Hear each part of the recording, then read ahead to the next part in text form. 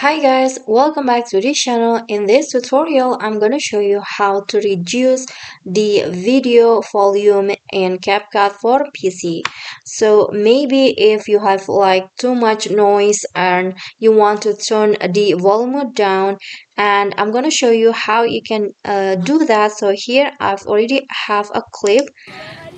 So as you hear, the video has like too much noise in it, and I want to reduce the volume.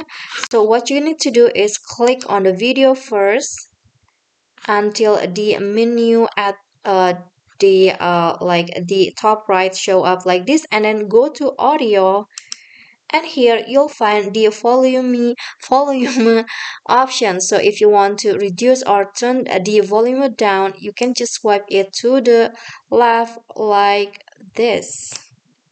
And then let's try it one more time to hear if the volume has turned down or reduced.